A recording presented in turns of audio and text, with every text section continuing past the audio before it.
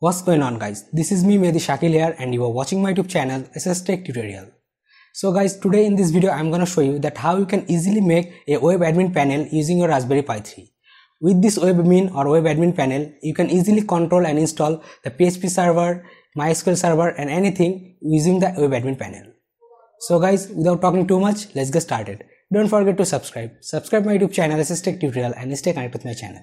Webmin is an excellent way if you wish to have a web-based interface for system administration. It removes the need to manually edit configuration files and make administration a lot easier.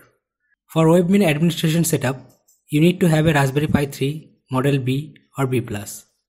In this video, I am using Model B+. Then you need to have a microSD card and a SD card reader. Now insert the SD card into your SD card reader and connect it with your computer. Okay guys, now I am in my PC. Now first you need to download the latest Raspbian operating system image for your Raspberry Pi. You can easily download it from your Raspberry Pi official download page. Then first open up your SD card formatter and format your SD card. Now open up HR flashing software and flash the Raspbian operating system image into your SD card. It will take 2 minutes to flash. When the flash is completed, remove the SD card and insert it again. Then open up a notepad editor and make a file named SSH into your SD card boot partition. Now eject your SD card from your computer and insert the SD card to your Raspberry Pi. Then connect your Raspberry Pi with your router with a LAN cable and connect the power cable. Now go back to your computer and find the IP address of your Raspberry Pi using the advanced IP scanner. Now using PuTTY SSH software, take a SSH connection with your Raspberry Pi terminal. Default username is Pi and password is Raspberry. Then make a update and upgrade of your Raspbian OS using the apt update and apt upgrade command. When the upgrade is completed, reboot your Raspberry Pi. Now again take a SSH connection to your Pi. Then type the following command in terminal.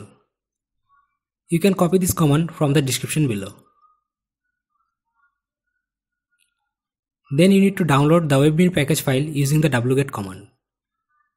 You will also find this command in description box. Now install the Webmin in your Pi by dpackage command. When the installation is completed, again reboot your Raspberry Pi. When the Pi reboot is completed, open up your favorite browser and type the IP address of your Pi with the port 1000 into the URL. When you browsing the URL, you may get an SSL error. Click on Advanced and add the exception. Then you are ready to go with your Webmin admin panel. The default username is Pi and password is Raspberry. Okay, we successfully logged in. Then you can move on to configuring any option that you wish to alter. There are a ton of options that you can configure in Webmin. These options including changing your SSL encryption, adding modules, logging, managing user, managing software package, and so much more. So guys, that's all for today. I hope you like this video. If you really like this video and enjoy this video, then please give it a big thumbs up and share this video with a friend. And if you are new on my channel, then please do subscribe my YouTube channel and don't forget to press the bell icon to get all the latest upcoming video tutorial notification. I'm Mehdi Shakil, you are watching SSTec tutorial and I'm signing out.